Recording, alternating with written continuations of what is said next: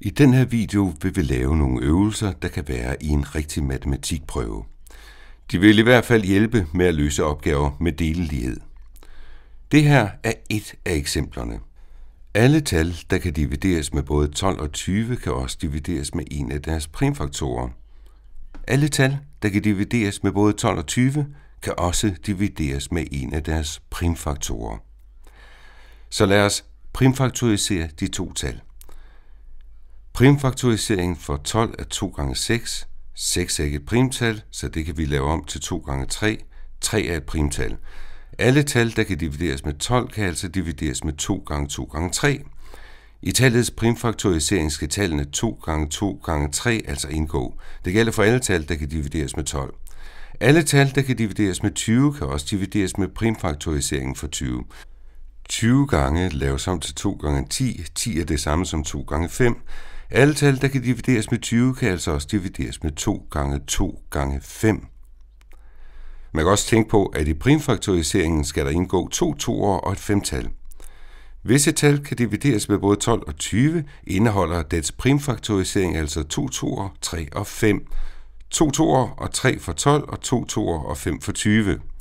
Man kan selv tjekke, om det kan divideres med begge.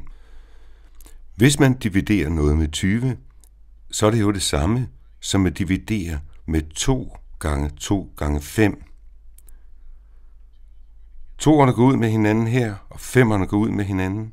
Vi har 3 tilbage, så det kan divideres med 20. Hvis vi skulle dividere det med 12, er det samme som at dividere med 2 gange 2 gange 3. Det er jo det samme som 12. De her går altså ud med hinanden, og vi har 5 tilbage. Det kan altså divideres med begge.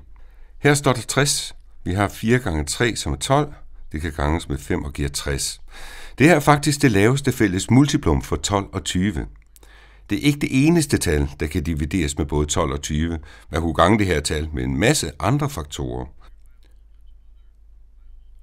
Vi kan kalde tallene A, B og C. Det her er dog det laveste tal, der kan divideres med både 12 og 20. Der er dog større tal, der også kan divideres med både 12 og 20. Og lad os nu prøve at løse opgaverne. Hvad kan alle tal, der kan divideres med 12 og 20, også divideres med? Vi kender ikke tallene endnu. Det er måske kun enere. Eller også findes de slet ikke. Tallet kan jo være såvel 60 som 120. Det kan være et hvilket som helst tal. Vi ved, at 2 kan. 2 går selvfølgelig op i 2 gange 2 gange 3 gange 5. Vi ved, at 2 gange 2 kan divideres med det. Der står 2 gange 2 herover. Vi ved, at 3 kan divideres med det. Vi ved, at 2 gange 3 kan divideres med det. Det er jo 6. Vi ved, at 2 gange 2 gange 3 kan divideres med det. Vi vil gennemgå alle kombinationerne af de her tal. Vi ved, at 3 gange 5 kan divideres med det. Vi ved, at 2 gange 3 gange 5 kan divideres med det. Vi kan altså kigge på alle de her primfaktorer. Alle kombinationer af primfaktorerne kan altså divideres med et hvert tal, der kan divideres med både 12 og 20. Så hvis det her var en opgave, hvor man kunne vælge mellem flere forskellige svar, og valgmulighederne var 7, 9, 12 og 8, så vil vi sige, at 7 ikke er en af primfaktorerne herover. 9 ville ikke virke. For 9 er det samme som 3 gange 3, så skulle vi have 2 træer herover.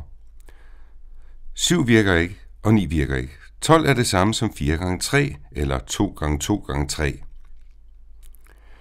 I primfaktorisering er der i hvert fald 2 gange 2 gange 3, og det giver 12.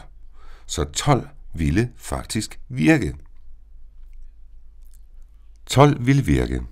8 er 2 gange 2 gange 2. Vi ville skulle bruge 3 toere, hvis det skulle virke. Det har vi ikke, så 8 virker heller ikke. Lad os prøve med et andet eksempel, så vi er sikre på, at vi forstår det fuldt ud. Hvad kan alle tal, der kan divideres med, hvad skal vi tage? Nu skal jeg lige finde nogle gode tal her. Hvad kan alle tal, der kan divideres med, lad os tage 9. 9 er et godt tal. Og så skal vi finde et, som er lidt interessant. Hvad skal vi tage? Lad os have 24. også divideres med. Hvad kan alle tal, der kan divideres med 9 og 24, også divideres med? Igen finder vi tallenes primfaktorisering. Vi finder det laveste fælles multiplum for 9 og 24. Primfaktorisering for 9 er 3 gange 3. Det er faktisk det. Primfaktorisering for 24 er 2 gange 12. 12 er 2 gange 6. 6 er 2 gange 3. Alle tal, der kan divideres med 9, har altså 9 som en del af primfaktoriseringen.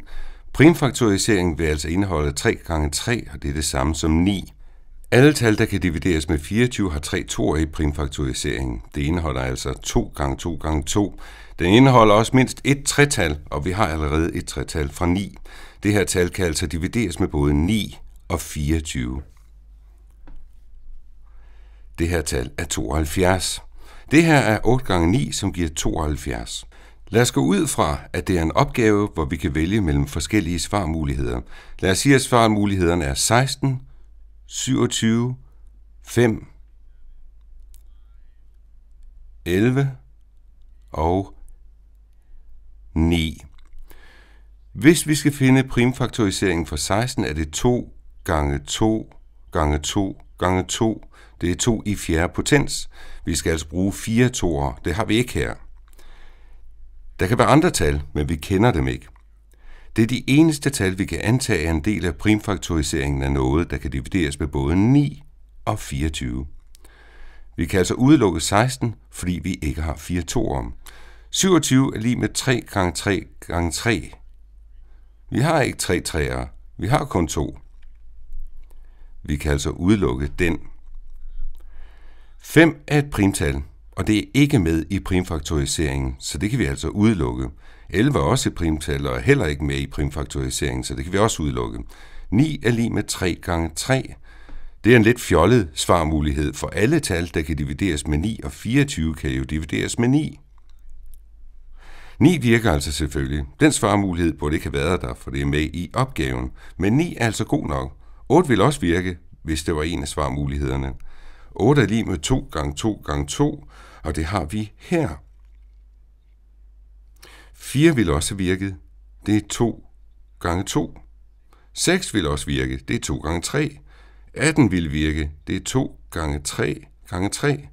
Alle tal, der er bygget op af en kombination af de her primfaktorer, vil altså være delelige med noget, der kan divideres med både 9 og 24. Det er forhåbentlig ikke for forvirrende.